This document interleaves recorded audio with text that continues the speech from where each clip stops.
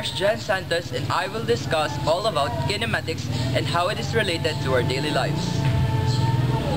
Is the branch of classical mechanics that describes the motion of points, bodies, and systems of bodies without consideration of the forces that cause it. We have our instructor Rochelle Eugenio to illustrate us the science of free fall. At this moment, we can see that Rochelle is holding two sheets of paper. She crumpled the other one. We can say that the crumpled paper is a free-falling object that is falling under the sole influence of gravity. Any object that is being acted upon only by the force of gravity is said to be in a state of free fall. Because free-falling objects are accelerating downwards at a rate of 9.8 meters per second square, a ticker tape trace or dot diagram of its motion would depict an acceleration. The dot diagram at the right depicts the acceleration of a free-falling object.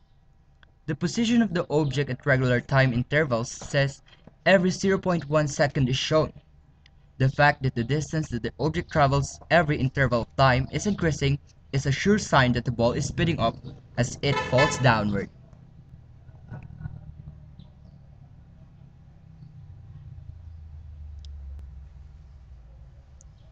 There are two important motion characteristics that are true of free-falling objects.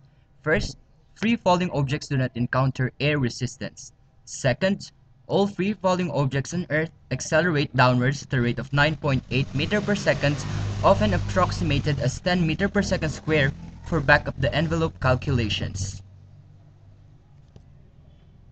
Now, we can see that Rochelle is holding a circular object, and she is throwing it upward while walking.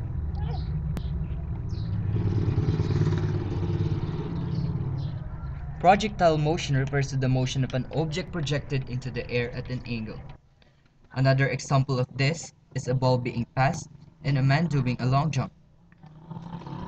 If there were any other force acting upon an object, then that object would not be a projectile. Thus, the free body diagram of a projectile would show a single force acting downwards and labeled force of gravity. Regardless of whether a projectile is moving downwards, upwards, upwards and rightwards, or downwards and leftwards, gravity acts to influence the vertical motion of the projectile, thus causing a vertical acceleration.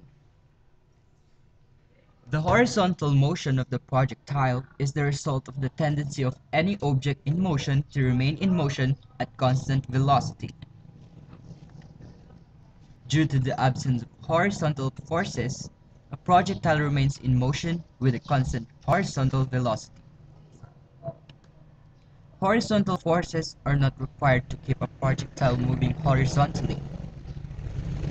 Hence, the only force that is not required to keep a projectile moving horizontally is gravity.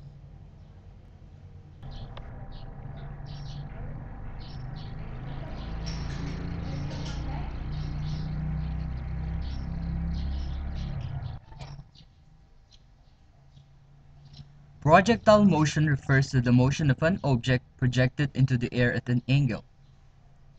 A projectile is an object upon which the only force acting is gravity. There are a variety of examples of projectiles. An object dropped from rest is a projectile, provided that the influence of air resistance is negligible.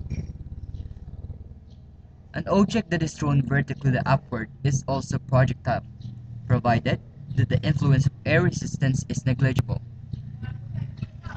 And an object which is thrown upward at an angle to the horizontal is also projectile, provided that the influence of air resistance is negligible.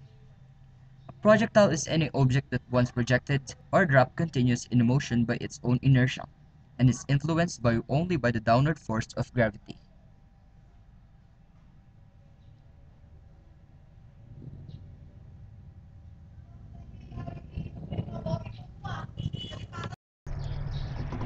To sum it all, the study of kinematics is often referred to as the geometry of motion.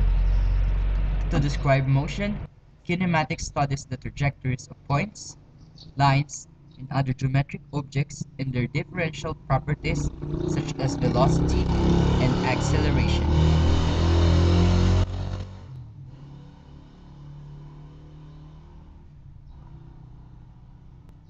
I hope you learned a lot in this video. Thanks for watching. That was the